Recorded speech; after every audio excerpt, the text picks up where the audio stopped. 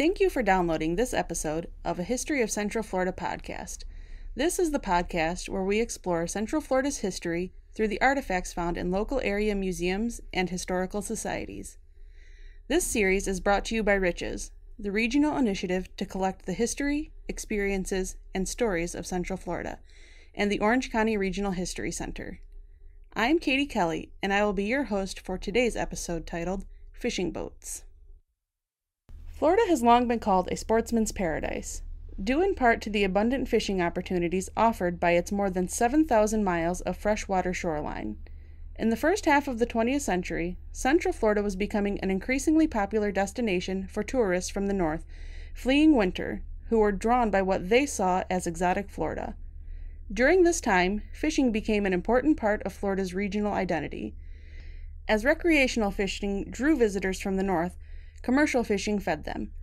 Today, we are looking at two fishing boats from this era as evidence of a time when Central Florida's abundant natural resources were the only attraction necessary to make Florida a popular vacation destination. Known as the River of Lakes, the St. Johns River watershed is made up of numerous bodies of water that span over 15 counties. The brackish waters of this river are home to over 170 different kinds of fish, both freshwater and saltwater varieties, which have adapted to both environments. In Central Florida, the St. Johns River has dotted the land with several lakes including Lake Monroe, Lake Jessup, and Lake Apopka, whose abundance of fish reportedly caused one enthusiast to exclaim that the only way not to catch fish was to keep the pole and the line in the boat. The river's plentiful resources made it a popular destination for thousands of years. Long before the arrival of Europeans, Florida's native population used the river as a major food source. Traveling the river in dugout canoes, they employed a variety of techniques including traps, baited lines, spears, and harpoons to catch the fish that were in ample supply there.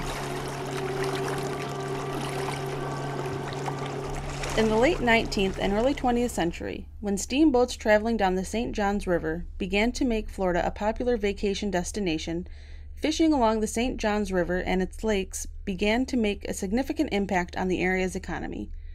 Hotels and fish camps sprang up to accommodate the increasing presence of anglers indulging in their favorite pastime. Locals found they could make a decent living acting as guides to find the best fishing spots. Some became small-scale commercial fishermen to supply the demands for fresh fish, which was considered a luxury to northerners during the winter months.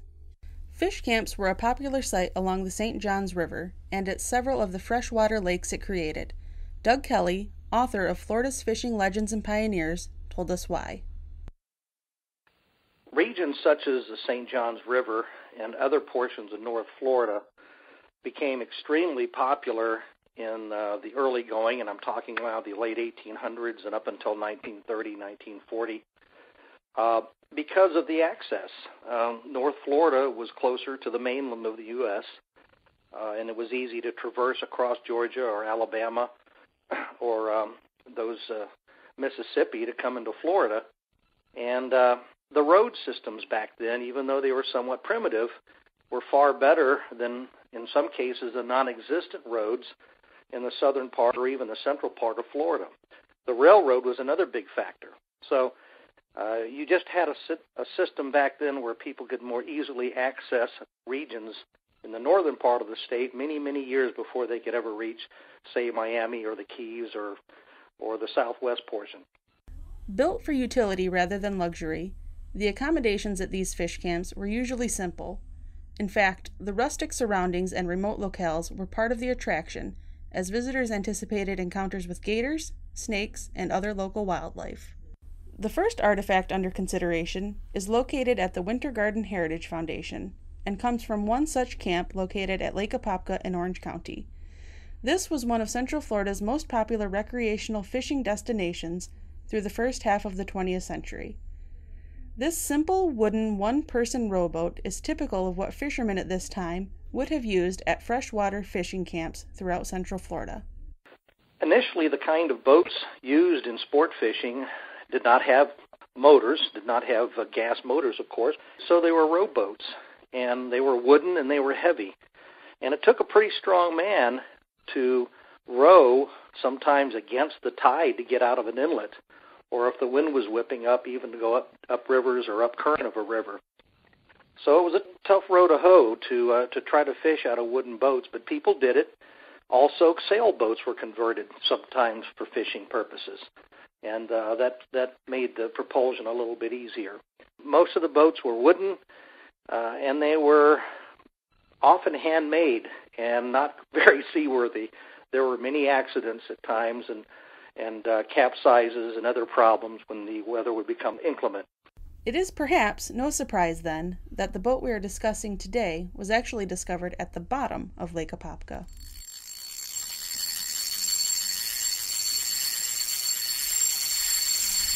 With Florida's new popularity as a tourist destination, enterprising local fishermen could make a living as small-scale commercial fishermen. Our second artifact, which is located at the Museum of Geneva History, was owned by one such fisherman, who sold his catch up the St. Johns River at the Sanford Fish Market. What distinguishes this boat from the simple recreation vessels is the bow design, which features open slots that actually allowed water to flow into the boat. Dr. Mark Long of the University of Central Florida tells us more. Yeah, referred to often as wet wells because they're designed basically to keep the fish alive, right? Because what you want when you're selling fish, of course, is it to be as fresh as possible on the dock.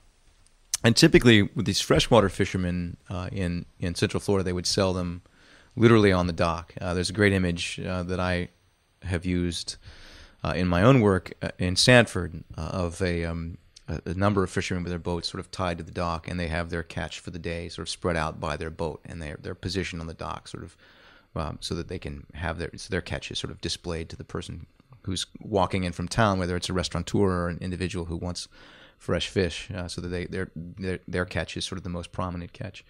And so they would literally sell on the dock, and the fresher the fish, the more likely you are to sell that. So this was not a unique technology in Florida. This was something that fishermen in New England had been using for years. I'm sure it predates them even, perhaps even into European antecedents. But certainly in New England, there are fishermen coming from Connecticut to fish the Florida Keys in the 1830s with the same technology, using what they're called up there. They're called smacks, but the sort of open water wells. So most of the local fishermen with the kinds of boat that you're talking about are really selling to local markets. It's a fresh fish market for restaurants, particularly in the big hotels that are catering to tourists who want fresh fish when they're here in the winter. That's a great treasure, right? To be able for a New Englander to eat fresh fish just caught that day in January and February is something they're not used to. So it was part of, in some ways, the exoticism of the Florida experience. So they would sell to restaurateurs and hotels, and then also just to individuals in fish markets. In addition to this type of commercial enterprise, fishing along the St. Johns watershed affected the local economy in other ways. Here is Doug Kelly again. I would not say that the populations of towns and villages became larger because of sport fishing. I do think they did become more economically viable because it was a source of income. A person coming down to fish doesn't just stay at fish. They stay at a hotel. They go to restaurants. They partake in other activities when they're not fishing, such as sightseeing and going to different iconic places and what have you. So the money starts coming out of the wallet more in indirect ways, and of course that impacts the economy back then just as it does now. As we have seen, Central Florida was a popular vacation destination for many years before the theme parks arrived. The warm climate and natural resources were the main draws for these early tourists who flocked to Florida's beaches and resorts to escape the northern winters. They were able to engage in a tropical escape without even having to leave the country, and both commercial and recreational fishing played an important part in creating the exotic experience for which Florida was known to the pre-theme park tourist crowd. We hope you have enjoyed this episode of A History of Central Florida podcast. If you would like to see these and other items that tell the history of Central Florida, you can visit the Winter Garden Heritage Foundation, located at 1 North Main Street, Winter Garden, Florida, 34787, or the Museum of Geneva History at 165 First Street, Geneva, Florida, 32732. Make sure to join us for our next episode titled leather cap and goggles.